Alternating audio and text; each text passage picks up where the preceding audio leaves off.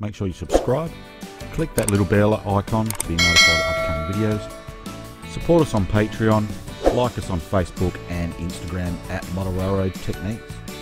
Please have a look at my new website, www.modelrailroadtechniques.com. Okay, today I've got Today I got some new materials. Now, you may or may not know that I did a video quite a number of months ago on how to make your own corrugated iron and weathering it.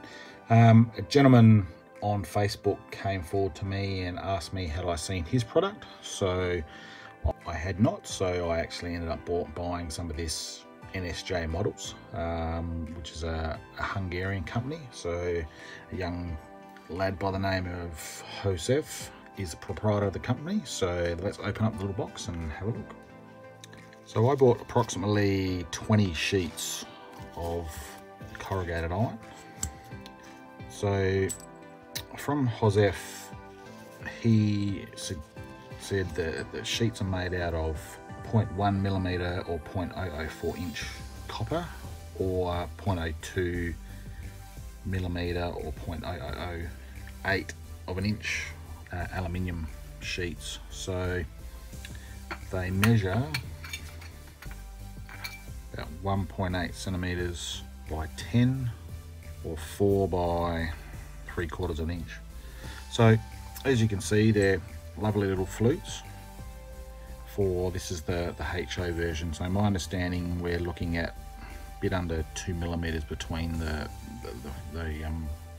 flutes. So these came today in the mail.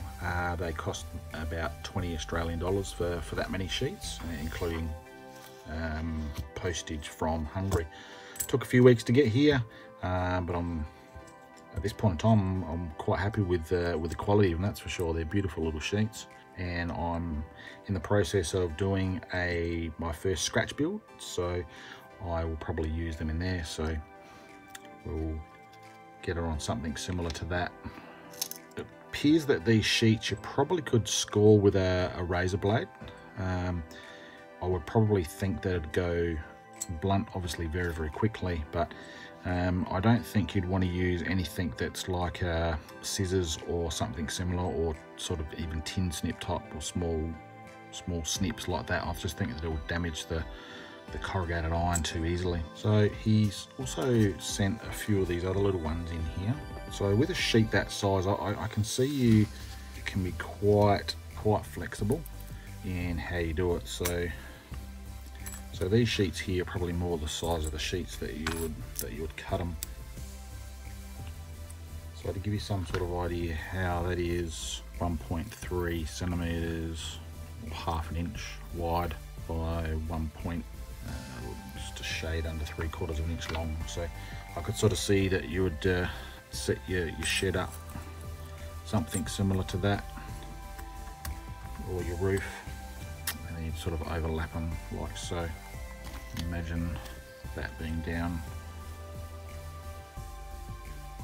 that like that. You can see that with get my fingers out of the way. Obviously not that color, but I think you get the picture.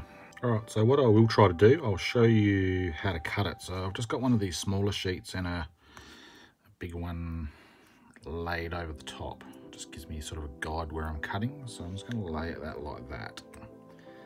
And I'm just going to run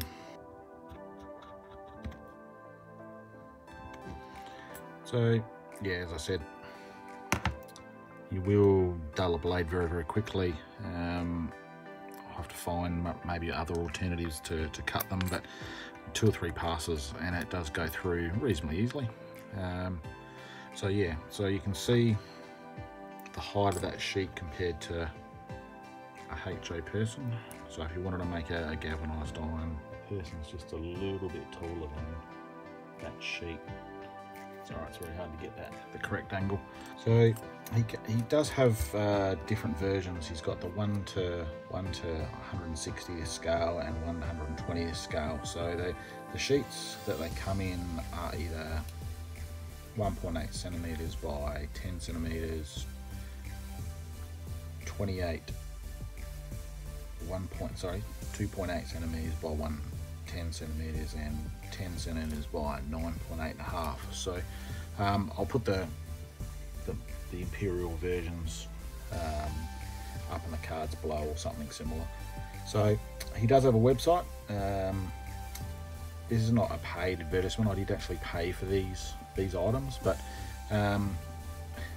obviously I've got a little bit friendly with him over the last few months since I've done that video just talking about his products and the like. So go and check it out. It's www.NSJ Modells with 2 L's.hu, which is for the Hungarian suffix. So as you can see, he has different types of modelling funiculars or fine scale stuff there, wooden piles, pallets, corrugated iron for the sheds and the like. So have a good look at the website. I haven't. It's a lovely little site. It does have English, German and Hungarian translations. So that's the end of this video, and thanks for watching. See you next time.